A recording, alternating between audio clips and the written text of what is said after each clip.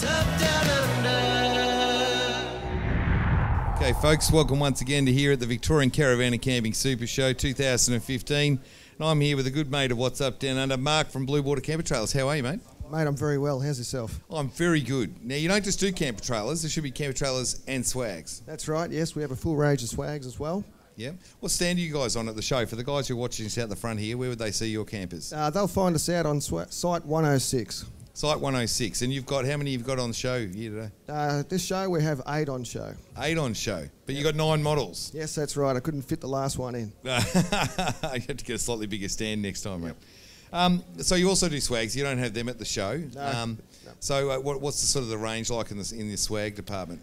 We do your traditional sites, and we go all the way up to the proper dome types swags.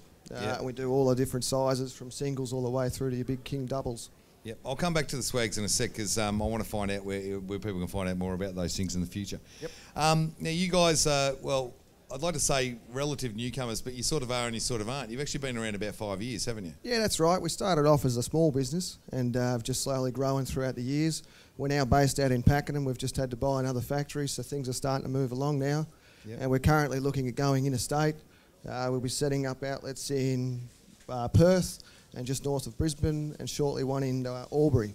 Now, you picked them pretty wisely, haven't you? Because let's face it, the Queenslanders love their camper trailers and swags and stuff like that, and so do the guys out in Western Australia. Oh, that's right. We actually get a lot of inquiry through our website from both those states, so it was going to be the first places to go. Yeah, with fait accompli, I guess, if that's the way it's going to go. Yep. Now you do hard and soft floor campers, and obviously that stretches out across the range. What do you find is probably more popular at the moment, soft or hard? In the last 12 months, I'd have to say the hard floor campers are becoming more popular, particularly our forward folding model. Yeah. Why do you think that is? I think it's coming down to ease of setup. Yeah. And that it's now reaching a more older group of people, you might say. Well, I guess they like camper trailers, but they want to do it a little easier. That's right. And you've got a bit of a living accommodation area inside. You've got seating inside, so it's more akin to a caravan, but able to go where a camper trailer can. So can you chuck on things like awnings and annexes that make it look like the Taj Mahal? Oh, absolutely, yeah. Yeah? How big can they get?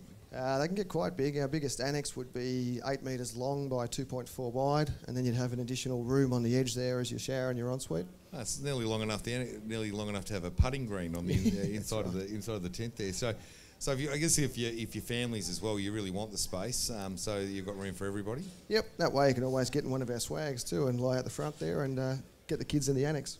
Yeah, I reckon that's where you go camp up somewhere near the crocodile-infested waters and put the kids outside the annex in a swag and see how long they last. It's, I reckon, not a bad way to do it. So, now you talked about forward and rear folding campers. Call me a little naive, but I've seen a lot of rear folding campers, but not a lot of forward folding campers. So explain that to me. How does that work? Yeah, the forward folding concept's pretty new. It's only been around about 5 years now. Yep. The idea of it is it sets up over the front of the drawbar, and so therefore your footprint of the camper doesn't get any bigger. That means that in a rear fold camper, you've got to basically account for 2.4 metres of space behind you when you're back into a site. Yeah, yeah. The forward folds, because they forward fold over the drawbar, your sleeping accommodation area is up on the top of the drawbar, so up nice and high off the ground. Yeah. And the side effect is you get a lounge space inside the camper as well. Well, hey, yeah, that's a great idea. What an awesome idea. So all undercover. Yep. So you can have a... so how does that work? So you fold the thing forward, and have you got additional sleeping space in the back? So that would be good for families then too, wouldn't it? Yes, right. Yeah, our table folds down to create another bed space, which is good for your younger kids until they're big enough to get outside. Yeah, and the sooner the better. You know, if it's rocking, no bother knocking, that kind of thing. Everyone needs a bit of privacy after a while. That's right. For that matter, there's a privacy screen in there as well too. Oh, lovely. Excellent. Excellent. There'll be a lot of happy people out there who want to hear about that. Okay, so you're Aussie owned and operated. When you say it was a family business, who's the family? So there's you, Mark. Yeah. I'm the manager of the business, but there's 2 owners, and one of the owners has just moved over to Perth to set up our other arm, and the current owner here is just based in Pakenham with us. Yeah, nice. So you got kids of your own, just out of curiosity? No, mate. I'm too busy travelling, really. I've spent most of my days travelling about Australia. Yeah. So do you go to a lot of the shows? I mean, obviously you've currently got the one location, you're looking at others. But do you go to a lot of the caravan camping four-wheel driving shows around the country? Yeah, we do. We list them all on our website so people can keep track of us. But last year, towards the end of last year, we done 15 shows. So we 15 try and shows. get around as much as we That'd can. keep you pretty busy, wouldn't it? So Yeah, it's almost a travel and road show. yeah, well, you probably couldn't afford to have a family, mate. They'd never see you if you're spending that long away from home. True.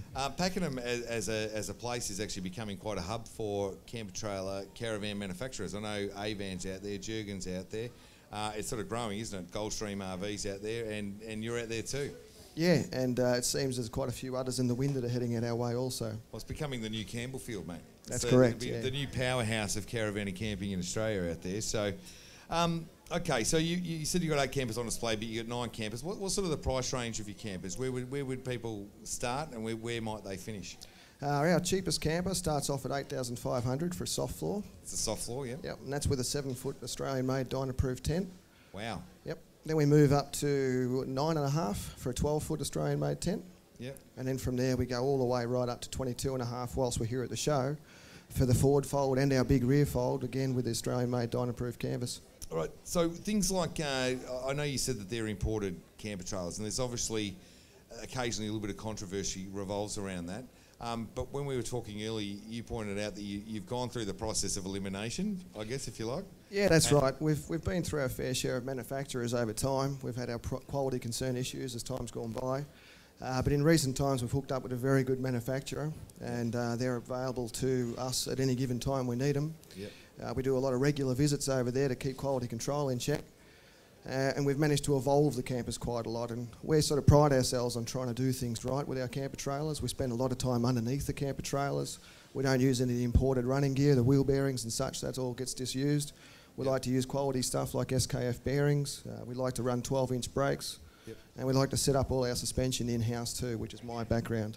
I noticed you also mentioned the canvas, that you stayed true to the Australian colours by using an Australian-made canvas. Tell us a little bit about that.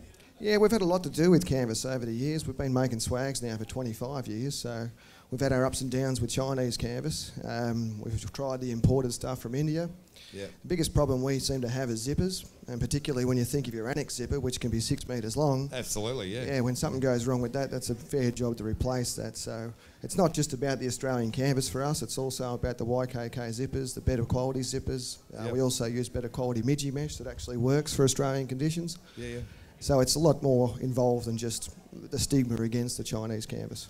So you spent the last 5 years flying a little bit under the radar because you've been perfecting your product. Yeah, exactly right, yep. And now your head's above the turret, mate, and you're ready to fire, and you've got a great product. Yep, and we're about to launch it everywhere we can. Absolutely, mate. That's fantastic. So for the people who are watching us online and they want to find out more about you, what's the best website that they can go to have a look at? They'll find us at bluewatercampers.com.au.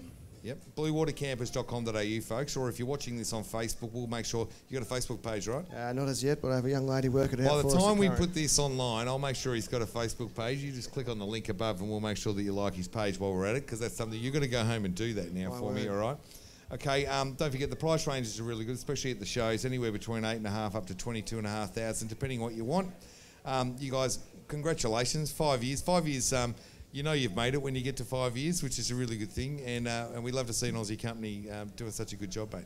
Thank you very much. So thanks, Mark. Thanks for coming in. Cheers. Cheers. What's up down under?